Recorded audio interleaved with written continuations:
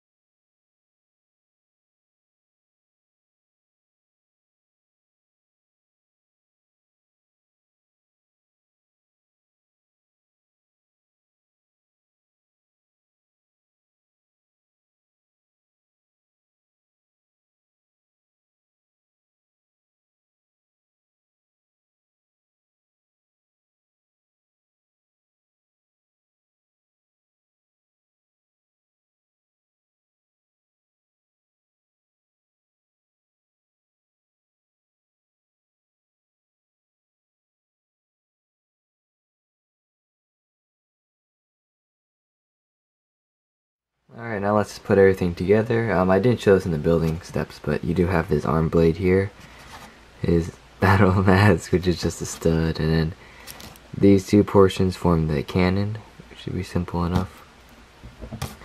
And yeah, and I hope you did pay attention to the mirrored parts, as always. And first, put them together. This is his lower body, and then we just stick the legs on him. It's right there. This new hip joint. It's not really new, but this is my first time using it. And then, yeah, these do come off sometimes. And those are the legs.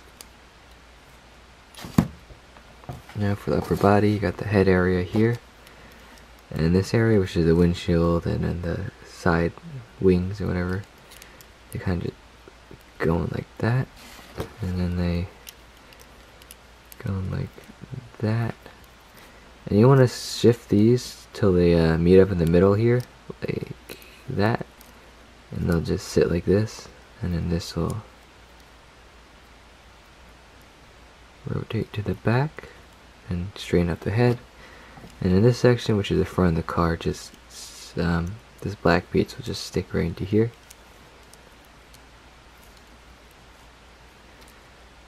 And then this section here, coming to the lower body, this is how it's all connected. You need to make sure these two ball joints are very loose in order for transformation. You kind of just sandwich into here and squish there. And then this part will just fold down. Now for the arms, of course arms just clip right into here. And same for this side. And you want to just fold the wheels out for this part. You want to make sure this clip here is rotated like that. And this part will clip right into the end of here, this bar section. And you just gotta clip it in. And when you do so, you want to make sure the front windshield kind of clears the bumper area here, like that.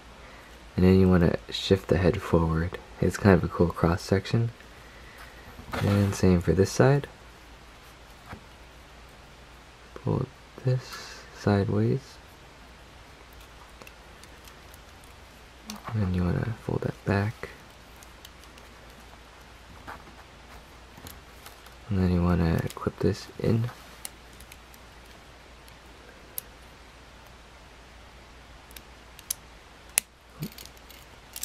Yeah, some bits are coming off. Yeah, these little edges do come off sometimes. And you want to make sure this ball joint is straight. That'll make sure everything will pile up in the same spot. And then you just keep pushing this. I don't know why he's just coming apart, but once he's together, he's fine. Then again, you have this in hand, so you tell me.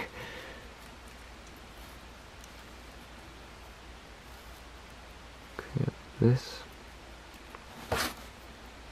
and the back here, you want to take these wings and then fold them all up like this.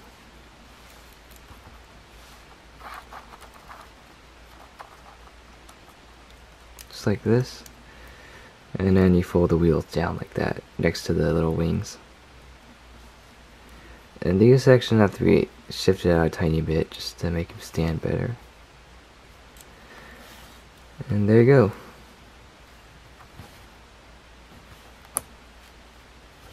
There's Bumblebee in his robot mode all finished up. Hope you found that kind of easy, relatively easy. And now for a transformation back into the Volkswagen Bug. These are not that bad compared to my other car transformers. Things do end up in certain spots, and you'll definitely feel it once you get everything together. First you gotta do, just open the chest piece, and you want to just pull everything apart. Come up to the top here, fold the wheels, and rotate them around like this. And you come to the back here, you want to just fold all this down. And next you want to deal with this section. You rotate the front part here around. And then, not yet actually, just leave that like that. And then on this ball joint here, you're just gonna open him up like that. And just fold these sections down just for now. And then you wanna fold these.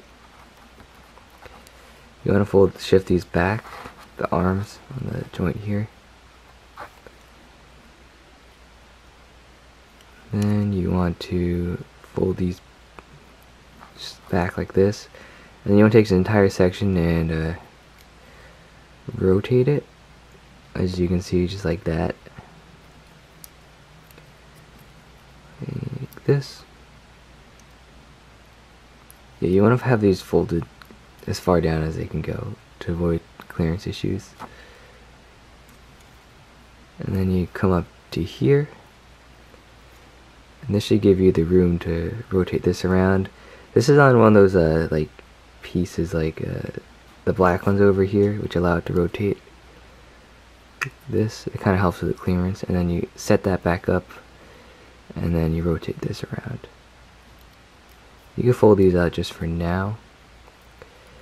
Coming up to here. As you can see, I rotated this section around, and then you want to shift this outwards.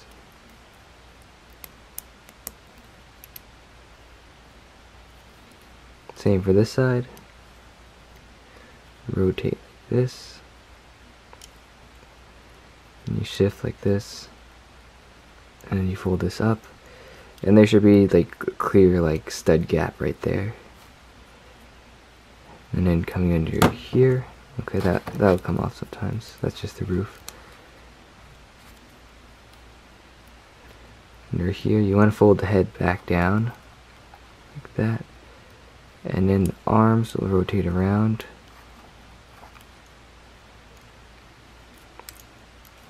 And they come off too.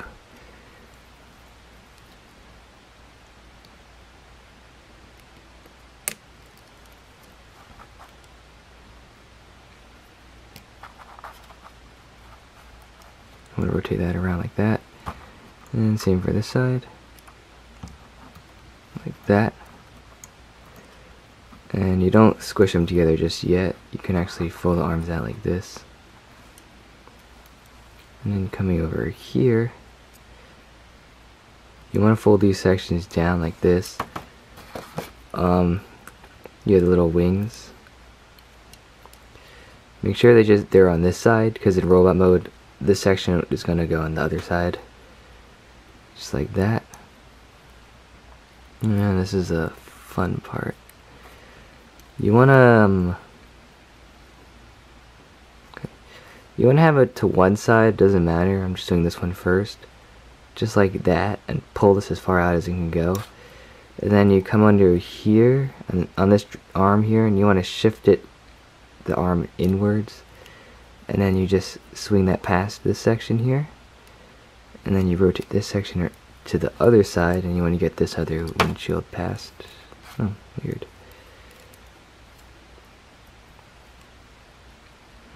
Oh, I guess that's just a very loose arm. I never noticed that.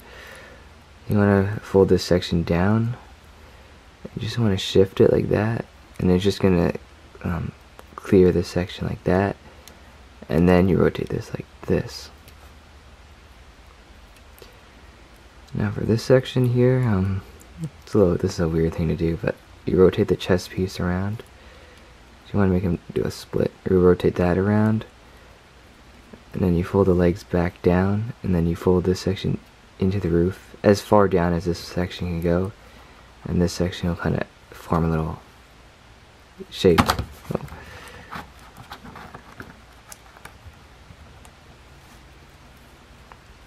Okay, now he's coming together.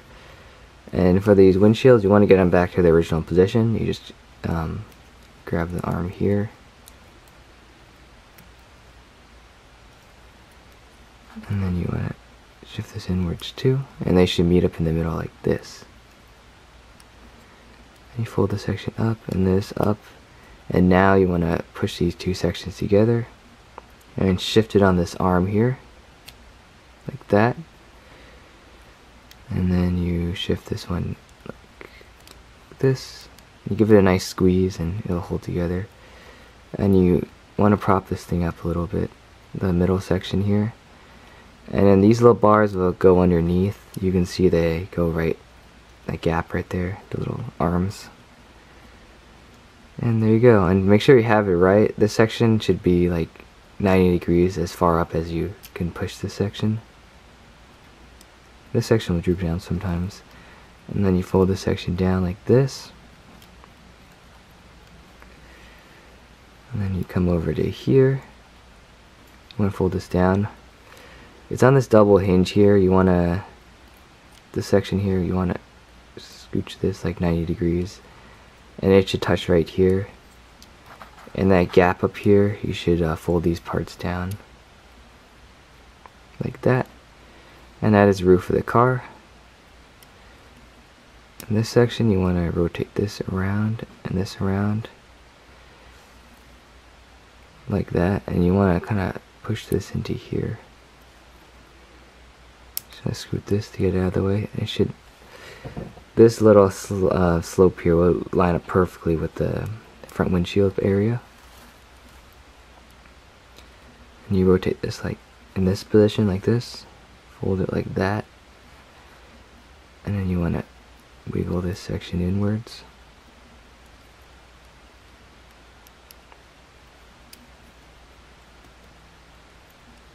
Like that. And now the arms here, you fold these sections down. I'm going to fold these out later, but and then the head will, it's a little weird thing to see, but the tips of these little arm things will stick out a tiny bit and allow a place for the head to rest like this. And it's just gonna fold backwards like this. And then last but not least, the legs, you want to fold this section out. Oh. Actually, first you gotta fold this out, and then you want to shift this to the middle so it's solid looking. And you fold this out. Okay. You want to put this back actually.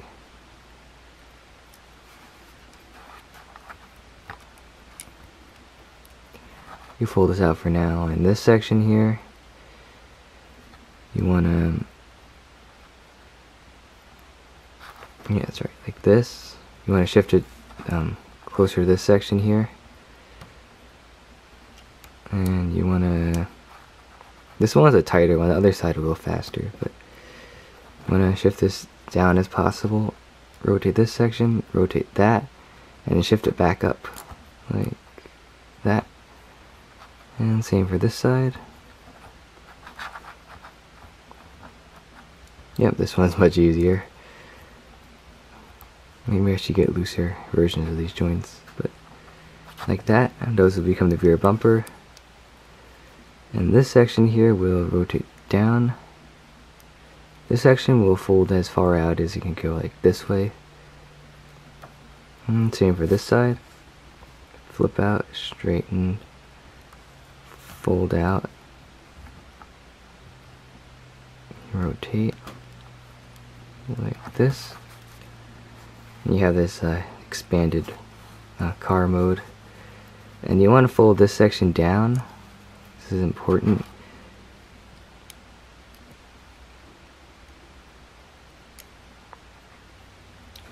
You want to make sure this section is parallel to the rest of the car here, so it would form the back, just like that.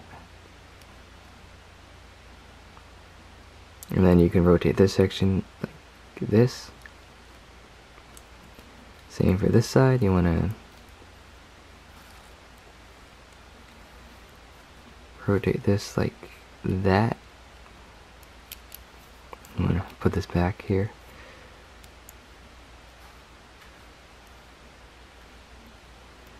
And then you rotate this. You just want to shift it in like that. Just like this. And you want to make sure the back here is relatively straight. Like the hip joints are kind of like parallel, I guess, and this section will just bend a tiny bit. And now the last part involves the arms. You just have to just set them down like this, and then now these sections will rotate on top of here. I'm going to fold this down like that so it lines up. And same for this one, like this. And you'll just start pushing like this section a little bit, and it'll just kind of mush together. It's a weird thing to explain if you don't have it in hand. And that should be it. Just setting him down, just training the wheels and everything. This should just plug right into here. It's kind of like you're smashing everything like together, but it works in the end. Yeah, and there's Bumblebee in his Volkswagen bug mode. All done. This is like 11 minutes long, but yeah, it is one of the harder transformations for someone this small. And a little bonus feature, I didn't show this off in the video, but you can put his arm blade inside in vehicle mode. It'll end up right on his arm, which is a neat thing. Just like that. You can't do it with the cannon though, because that covers his entire arm, but here's a neat little feature. Yeah, and there you go. I hope you found that easy to follow. And yeah, that is the end of this video. Not much. I'm pretty sure like 99% of you guys can just keep him in robot mode, because that's his better mode, and he'll look nice next to a minifigure, especially if you have like a Charlie minifigure or something, or custom, or yeah. And that is it for this video. Yeah, I hope you found everything easy to follow. I don't think a lot of people will see this end part, because I do have the stud.io files, and yeah, I'll definitely like to see someone make a Cybertronian mode be out of him. I don't think you could quite do the Jeep version, because the roof of his car isn't necessary for transformation, but I'm pretty sure someone can figure it out. I don't want to make the Cybertronian or Jeep be, because I'd rather make a new character than another Bumblebee, to be honest, like Blitzwing or Optimus Prime. I'm currently working on Shatter now, but yeah, that is it for this video. I hope you enjoyed building him and messing around with him, even though he's kind of small and fiddly sometimes. And I'll see you guys next time. Next video is actually Dropkick's video, but